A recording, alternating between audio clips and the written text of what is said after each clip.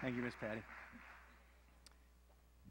You know, one of the greatest things that we have in Christ is sometimes we feel like that we're alone and we have no hope, that we can have confidence in Christ.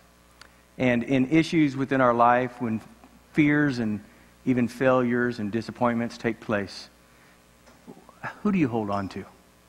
What are the things that you struggle with? And sometimes our insecurities, our lack of confidence, we hold on to the things that crumble in our hands. We try to stand on ground that is shaking. And then when catastrophes take place, we don't know what to stand on. And everything that we have, whether it's our job in Wichita or whether it's our family, junk happens and we don't know what to do. And I couldn't tell you how many times this week, just this week, whether it was on the phone or whether it was a Starbucks coffee, talking to somebody that's getting ready to lose a family member or that just lost a dad, what do they hold on to? And they're struggling and they're crying and they could care less who sees them and they don't know what to do and they're just beside themselves. And as a pastor, I have to come alongside them and say, oh, it's going to be okay. But deep down, they're hurting and they're fearful of tomorrow and they don't know what to do. So when I'm thinking about when catastrophes rise, when junk happens, who do we hold on to? And we would all say, we hold on to the power of God. Jesus is the rock. And yes, that's absolutely the right answer. But when junk is falling apart in your faith and in your life, and your ground is crumbling underneath you and you don't know what to do, just to say the name Jesus is hard to do. What we have to do is we have to have some confidence within our life. Is what we believe real? Is who I believe in real? Is it something that I go to church and I hear about Jesus and I sing some songs? Or when catastrophe takes place, is Jesus my confidence? Or is he just something that I do? And we have to have confidence that when things of life are out of our control, when we don't understand, when we think everything's falling apart, do we have the confidence that Jesus is real in my faith and in my life?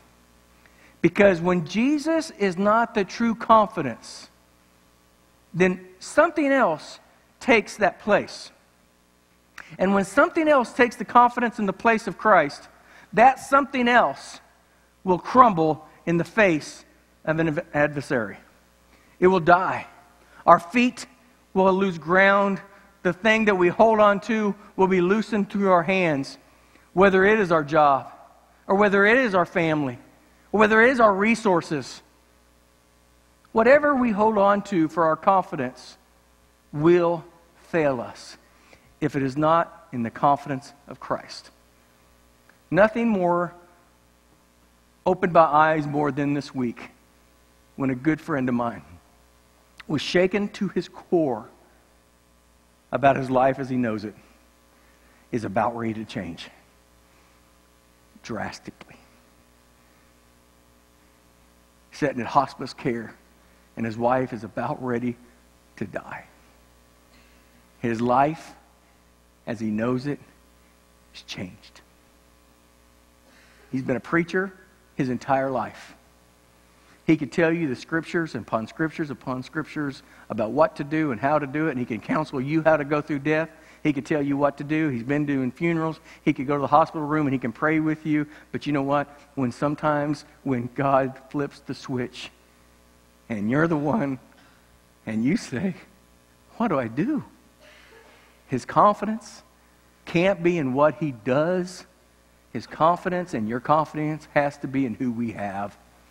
It has to be something solid and concrete. So after sitting with him and talking to him, you know, I've been on a series on a healthy church and talking about the vision and the purpose of the church and how to move forward. And all that stuff is great, and I'm excited about that. I love talking about the power and the future and the energy and the future of Glenville. But today I've switched gears. Starting Thursday, I started thinking about something that is important to me, and I hope it's important to you. It is talking about confidence. Not me being confident, but who am I confident in? Because if I'm confident in my own self, I will fail miserably. But if I'm confident in Christ, I can be successful ultimately. The feeling or belief that one can rely on someone or something firm or trustworthy. Do I have confidence in something? And I have to have confidence in a firm foundation of Jesus Christ. When I'm going through things, I have to realize that my faith is firm, that my confidence in Christ is real. So there's a few things in the Bible that as I was doing my study, I just wanted to share with you. And this is not really a sermon per se. It's really just a Bible study that I'm trying to help out a few buddies of mine. And when we're talking about things, this is the that we're going through. The first thing is a confident hope. We have to have a confident hope. In Psalms chapter 127, verses 1 through 3, it says, "The Lord is my light and my salvation. Whom shall I fear? The Lord is the strength of my life. Whom shall I be afraid? When the wicked, even mine enemies and my foes, came up upon me to eat my flesh, they stumbled and fell. Though a host should encamp against me, my heart shall not fear. Though war should rise against me, this will I be confident in." I will be confident that I don't have to have fear of the things around me. I can have confidence in Christ. All the world tragedies, issues that take place, I can have confidence that God is going to protect me. He doesn't tell me I'm not going to go through it, but what He's going to do, He's going to wrap His arms around me in it. I don't want Him to protect me. I know junk is going to take place. I know catastrophes are going to happen. But as a child of God, just like I had to do to my father, just what I want to do to my sons, when junk happens, I want to say, "Dad, help me." And the Bible says it's called Abba Father. Daddy, I need you. And there's nothing greater than a dad would just say, "Son, okay, I will protect you. I know life is going to happen. I know stuff is going to take place. But I have confidence in my hope that Christ will be in the midst of my issues. I can deal with it when I know that I'm not dealing with it by myself. I need to have that confidence in hope. And then a confident anticipation. A confident anticipation. Death. It's hard. Sometimes life is hard. But dealing with somebody that you love, that is going to die, or that has died, many times the only time we hear the scripture is at a funeral. And when we hear the scripture at a funeral, we're saying, okay, that's what he has to say, because that's trying to give hope and security in the midst of a failure or in the midst of a funeral. But there's a scripture that I tell you that has to give us the most confidence in the world of an anticipation of what happens next. When you're ministering to somebody, when somebody's going through issues, do you have confidence that I have an anticipation that after this issue, after this calamity, after everybody leaves and I'm by myself, where do I turn in the scriptures to get confidence and hope that it's going to be okay? The preacher's gone, my family's gone, all I have is a light bulb and my iPad with the Bible program on it, and I don't know what to do with it. Where do you go? Let me give you the scripture. In 2 Corinthians chapter 5, verses 6 through 10, it says, "Therefore we are always confident, knowing that we are at home in the body, we are absent from the Lord. For we walk by faith and not by sight. We are confident, I say, and willing rather to be absent from the body and to be present with the Lord. Therefore we labor that we would present yet absent. We may accepted by him, for we shall all appear before the King, the judgment seat of Christ, that everyone will receive the things done in his body according to that which he has done, whether it be good or bad." What is all that saying? How can I be excited about the future? It means everything that we do has a purpose. And the Bible says that although each and every one of us, we are going to die, every one of us. And what we do now has impact on what we do in the future. We will be judged by every action that we perform and everything that we do. And the blood of Jesus Christ cleanses us from all of our unrighteousness. And when God looks at us and He sees His Son Jesus, He died on the cross for our sins, and He looks at us, we are righteous in God's eyes, granted. But the Bible says to be absent from the body is to be present with the Lord. It just says you're going to die. And if you have your faith in Christ, here's my hope. That the last breath that you take and the last time you shut your eyes or before you go into that coma and you're checked out of this world, be prepared, because it's important to understand what you do today impacts an eternity. Understand that we will be judged. Here's the greatest thing about the judging, though. For a child of God, for me, when I was 19 years of age, I was judged. I was judged from all the junk that I did before I was saved. And I was judged for everything I was going to do after I got saved. And you know what? Jesus put upon my life, paid in full.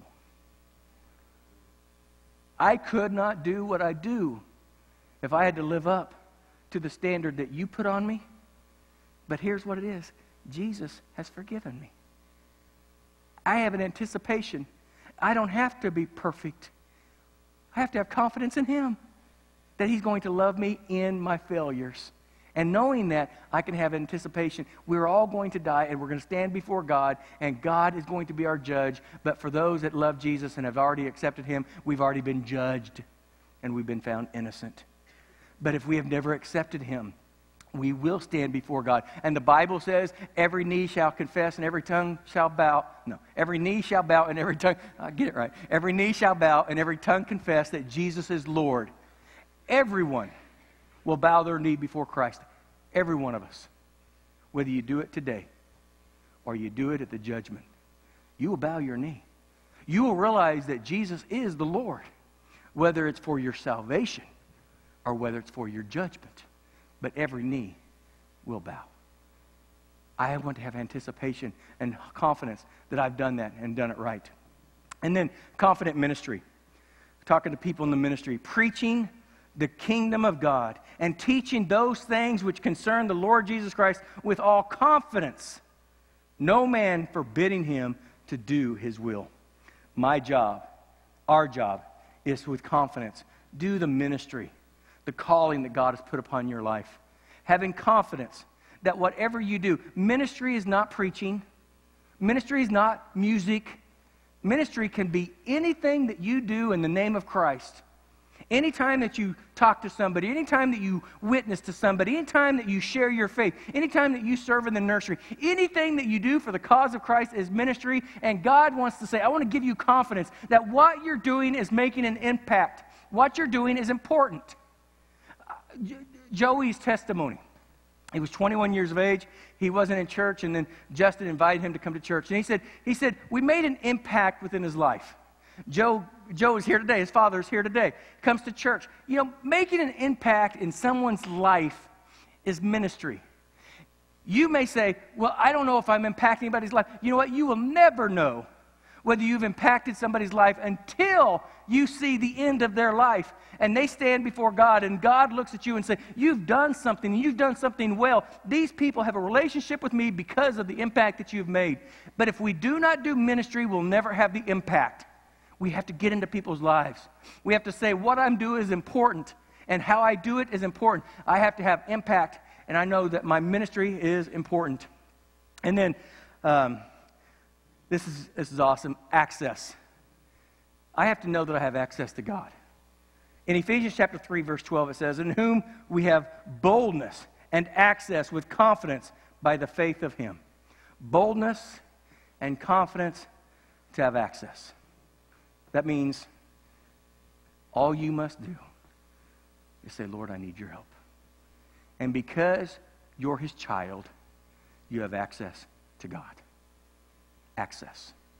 You can communicate to God at any time, at any place, for any purpose. You don't have to go through me or through anyone. You have the Holy Spirit of God living within your life, and you have access to God. So when you're struggling, when you're hurting, you think, oh, I need to call the pastor. You know what? And I want you to. I want to come over and I want to pray with you. I want to minister to you. But you have to know that you have just as much access to God as I do. He loves you just as much as he loves me. He wants to help you just as much as he wants to help me.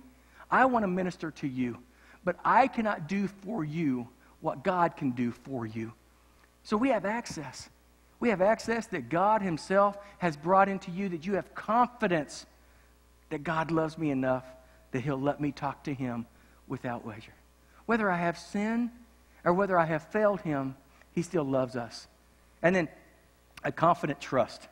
In Philippians 1:6 it says, being confident of this very thing, that he that which begun a good work in me will perform it until the day of Jesus Christ. I have to have confidence that he loves me enough that he's not going to keep me where I am.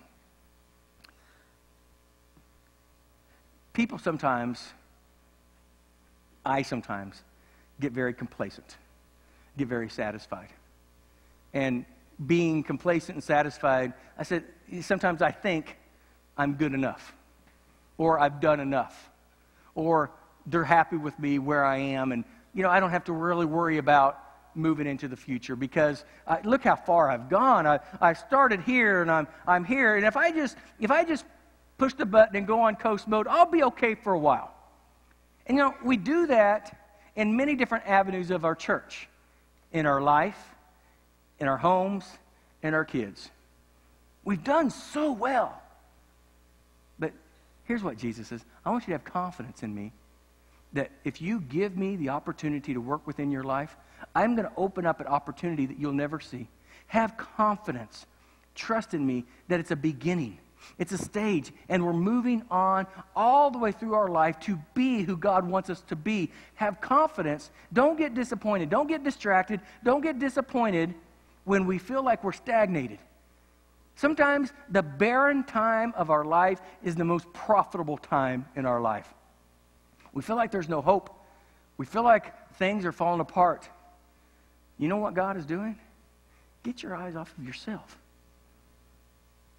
Trust me and let me take you in those barren times and let you understand, if you have confidence in your abilities, you will fail.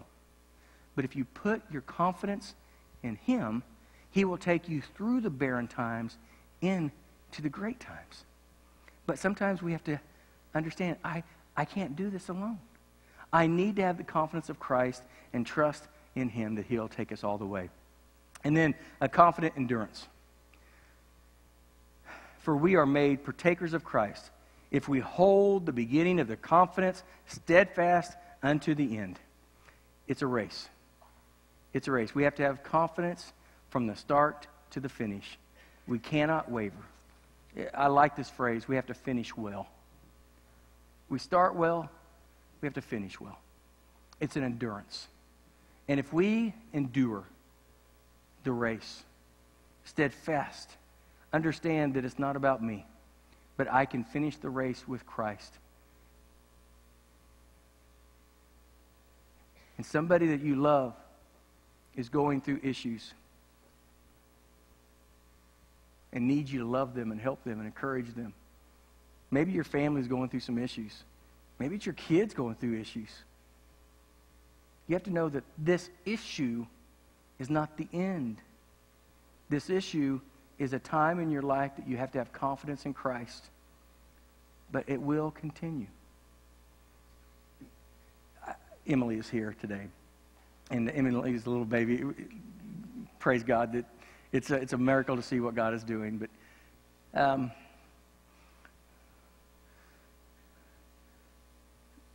Emily,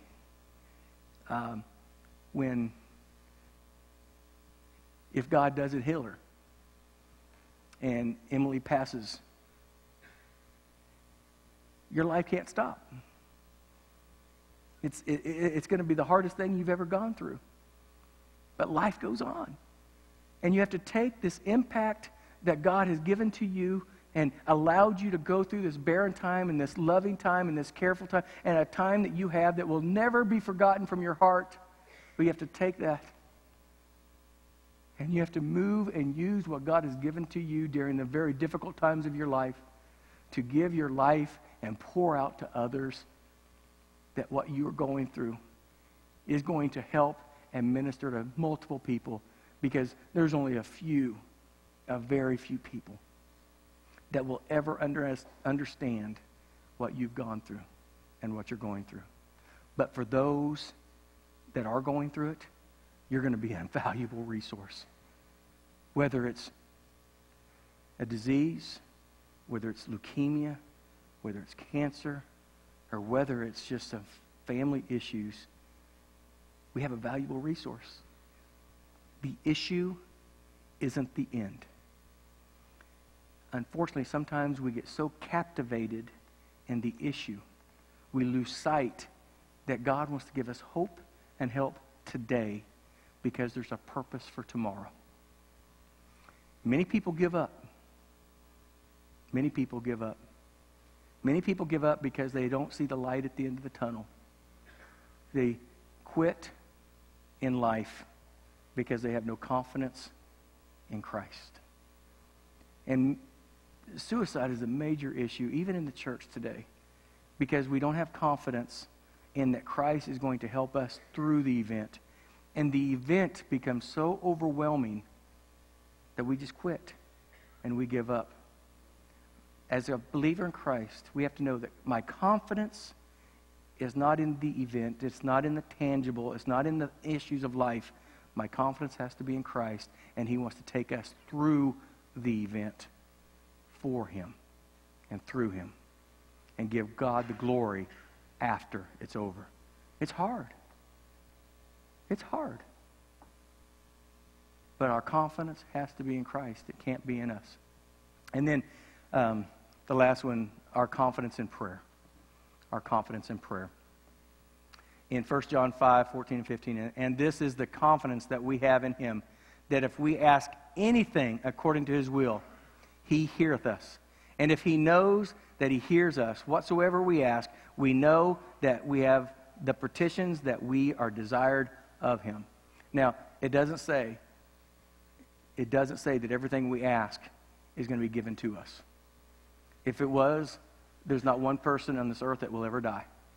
Because somebody's always saying, please don't die. There's always saying, I wish this cancer was healed.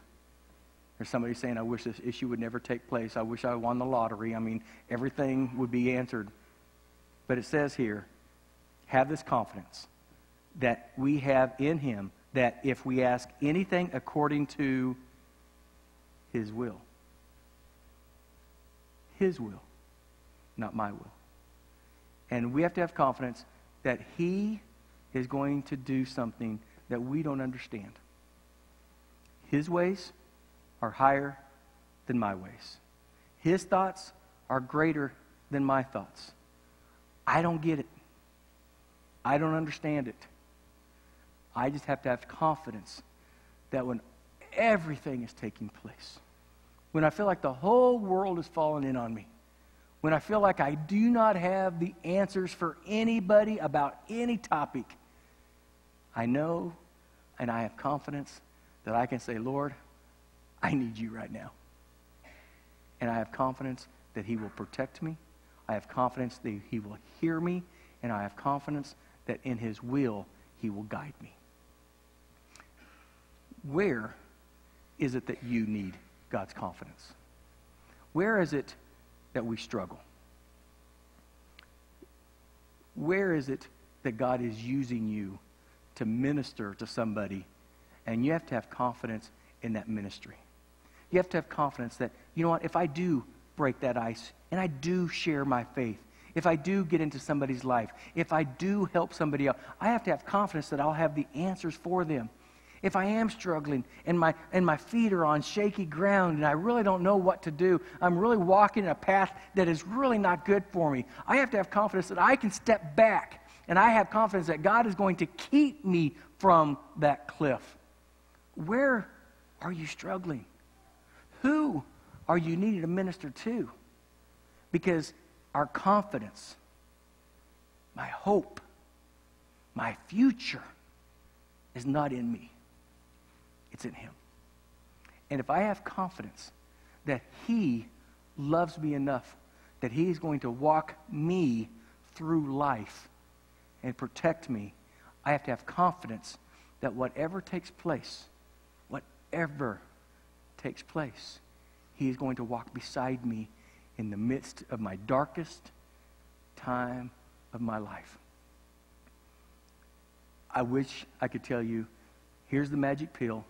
It'll never happen to you. I wish I could say everything's going to be great once you give your life to Christ. But you know what? It doesn't. All I can tell you is when stuff happens, you have to have confidence that Jesus loves you and He wants to walk beside you through your life. And don't get disappointed. Just say, Lord, I need your help. When David's son died in 1 Samuel chapter 17, David got mad at God. He was wondering, God, why are you allowing this to take place? See, it's okay. God created us as emotional beings. God knows that He understands when we get upset, and He understands that anger sometimes that we don't understand His ways.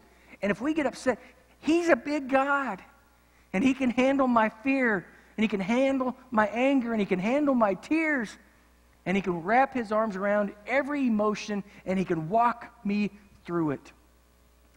But here's our issue.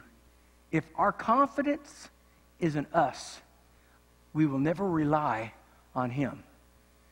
And if we think we can handle stuff, God is saying, I want to help, but you have a will, and I will not make you trust in me.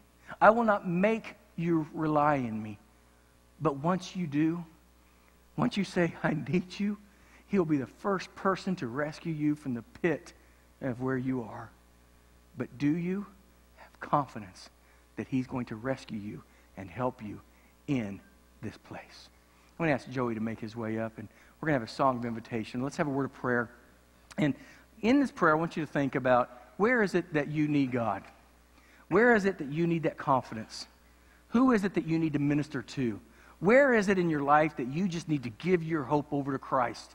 Maybe you've never given your life to Christ, and today needs to be a day of your salvation, that you say, right now is a day that I am rescued. I am going to be judged by God today. And if you're judged by God today, you know what? He doesn't put your life on a big screen and let everybody see it. He says you are saved by faith. You're forgiven of all your sins. All your transgressions are under the blood of Christ, never to be remembered again. That is what forgiveness is all about. And I have confidence that I do not have to stand up and look at all of my life, because Jesus has internally forgiven every aspect of my life.